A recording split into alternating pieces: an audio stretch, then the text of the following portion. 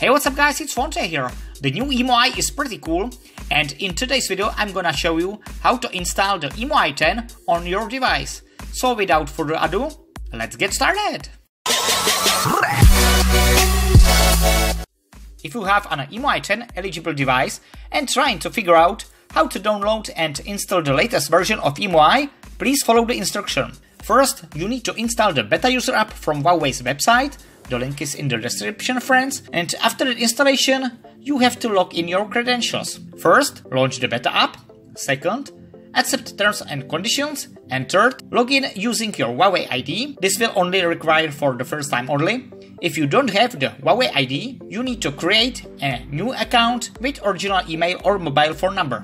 The second step is easy too. Join the beta campaign. Start up, then log in, first time only.